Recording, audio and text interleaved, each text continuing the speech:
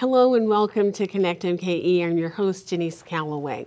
Coming up, we're going to learn about a program that helps individuals thrive by taking a comprehensive approach to employment and establishing good financial habits that put individuals and families on the road to success.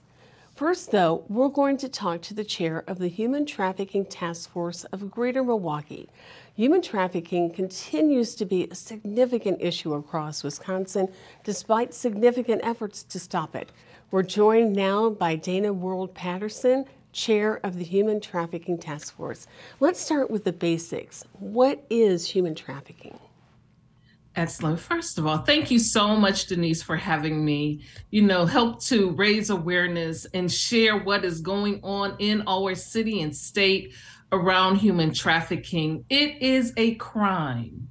It's considered modern day slavery, where force, fraud, and coercion is used to persuade a person to provide commercial sex acts. Now, what's important about that definition is if you're under 18, you don't have to prove the force, fraud, and coercion because it's unlawful for children to have sex.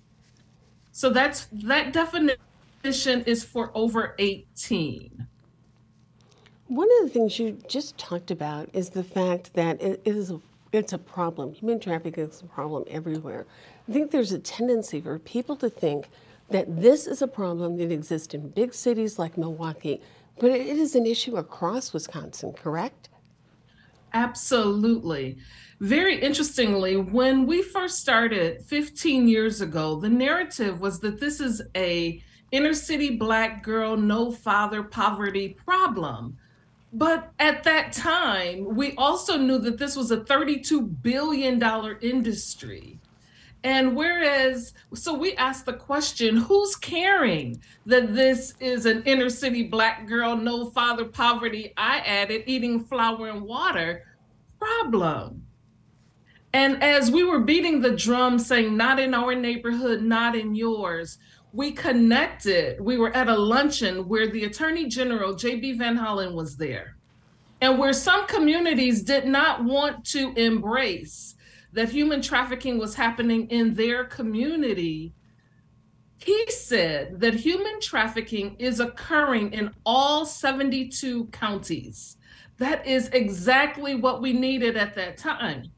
We began to say, Attorney General J.B. Van Hollen said, well, J.B. Van Hollen said, J.B. Van Hollen said, and it just peeled back the onion that was needed for this message to move throughout the state that human trafficking is occurring all over. Not just within Milwaukee, not just the inner city Black girl.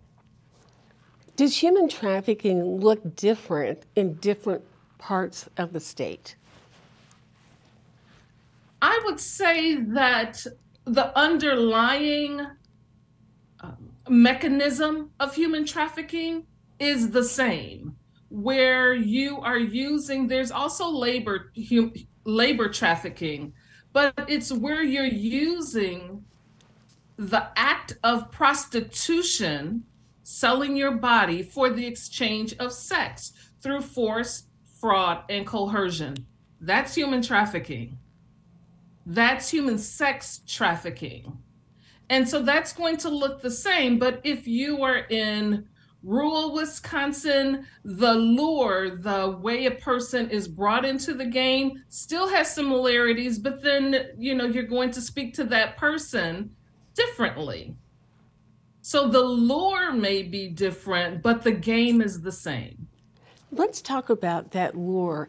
How do young people, because it can be young men or young women, how are they lured or brought into human trafficking, particularly as it relates to sex trafficking? This is a very important conversation that transcends all individuals.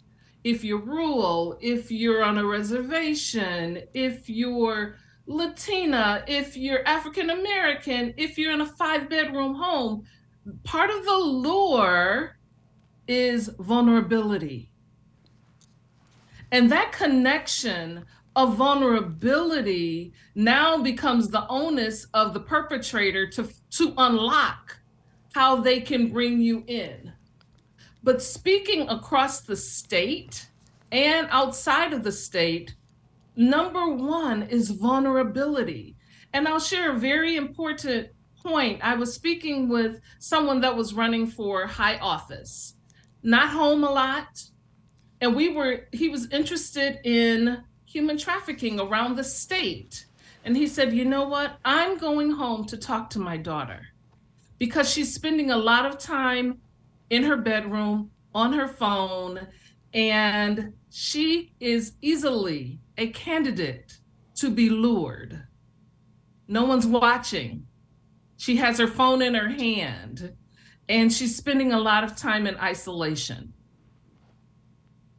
Yes. So it doesn't matter. That point of vulnerability, having someone speak into your life, it said that, and unfortunately, which helped me to understand how I knew that I could help in this area. I asked 15 girls in a high school, how many of them have been touched inappropriate?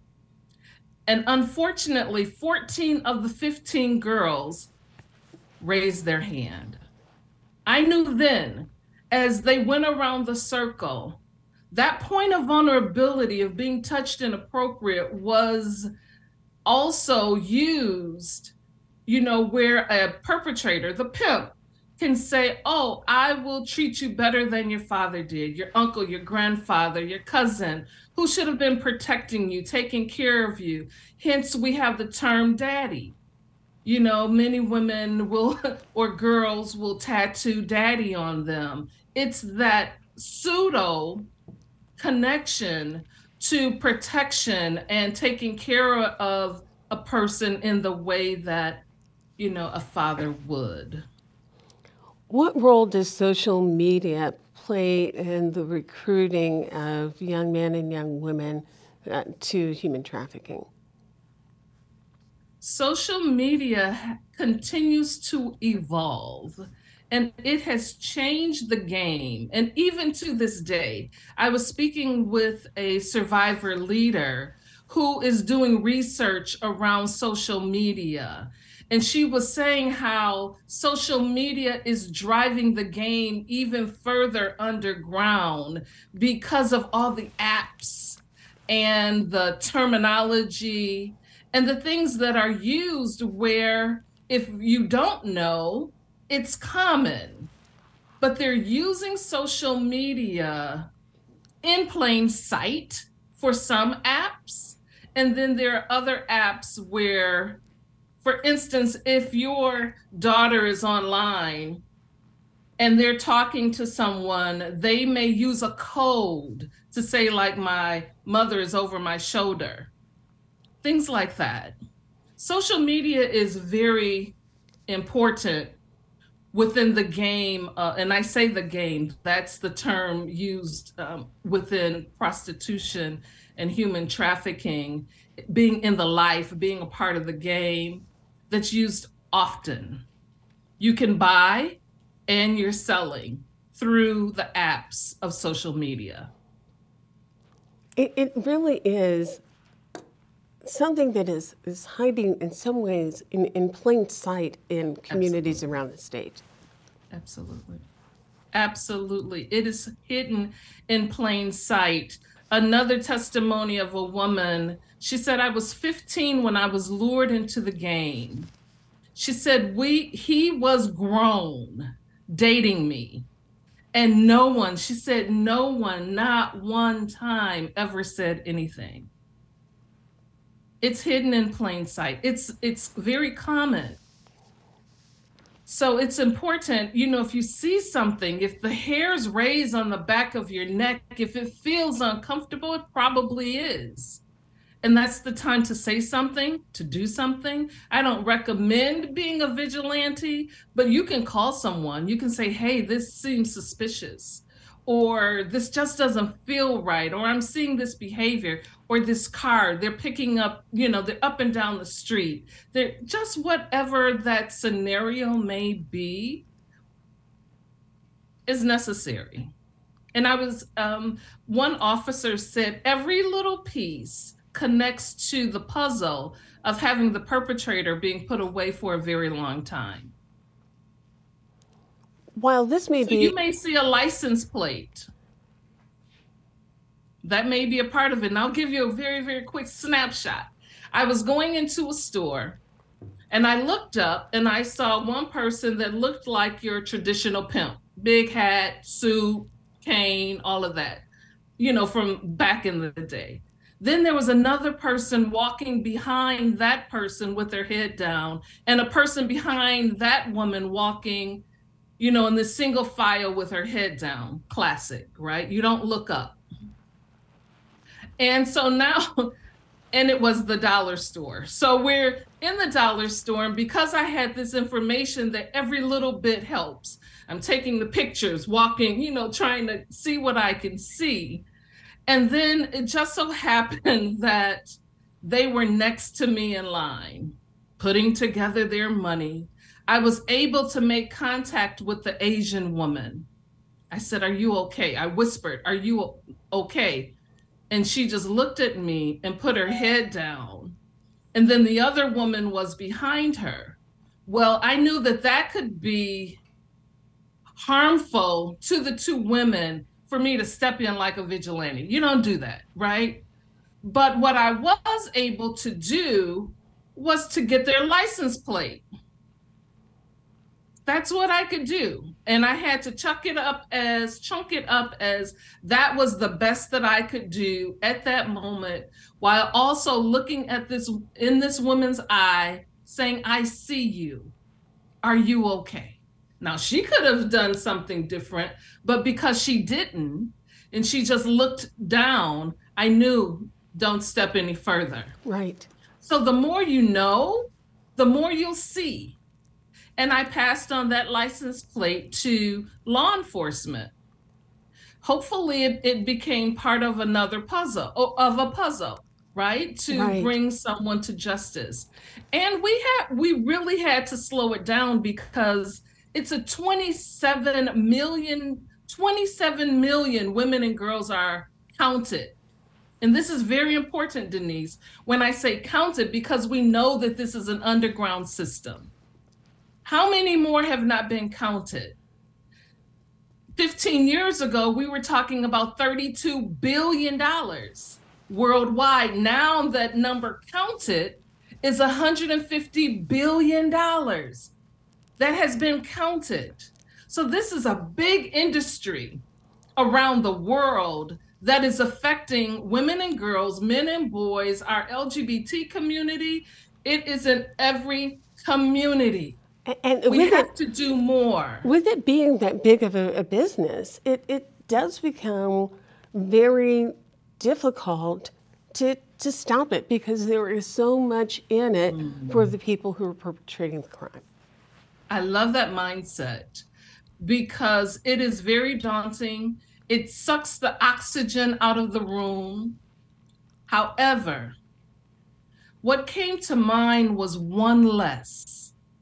And we're very familiar of the boy on the seashore throwing in the starfish. And then someone coming along is like, what are you doing? You see all these starfish on the beach here? And he said, you know what? It matters to that one. And that helped me. Now we're in this 15 years and I extracted from that one less. One less victim in Milwaukee is one less victim from the world. When we take a look at some of those things that are on the horizon to begin to make a difference, what are some of those things that are beginning to happen? Or as part of it, just the fact that there continues to be increased awareness? Education and awareness are paramount in the plight of eradicating human trafficking. paramount, because the more you know, the more you'll see. And this is a salacious topic, but we want the information to be accurate. We want individuals to share along the way accuracy so that we can really make a dent in this area in debilitating community effort of human trafficking. So I think that it's like the more people know, at this point, I feel like you're living under a rock if you don't know about human trafficking. Have the conversation with your loved ones. Don't wait for it to be, or your family member, or your neighbor. Care.